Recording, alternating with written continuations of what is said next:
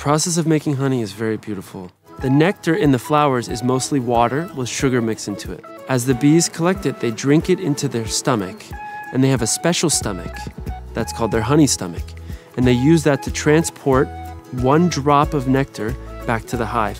When they get back to the hive, another bee will drink it up into her stomach.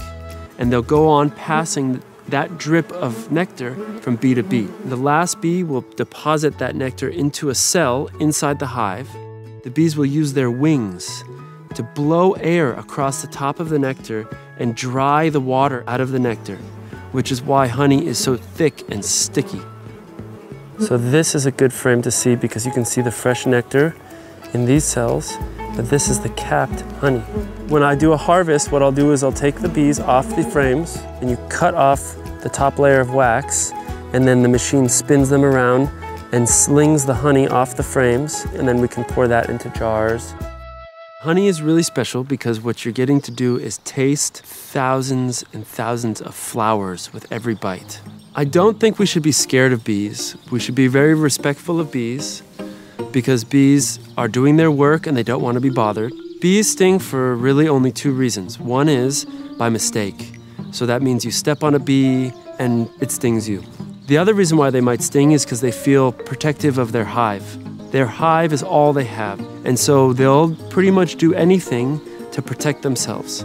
So if by mistake we bump into a hive or there's a hive in a tree that's been disturbed, the bees might want to sting.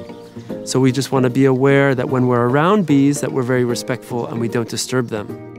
Thanks, Eli. You heard him, Nature Keepers. Bees are our friends. They help us in so many ways. And there are a lot of safe ways we can help them too. You can help the bees by planting gardens, teaching others about bees, and supporting your local beekeeper by eating honey.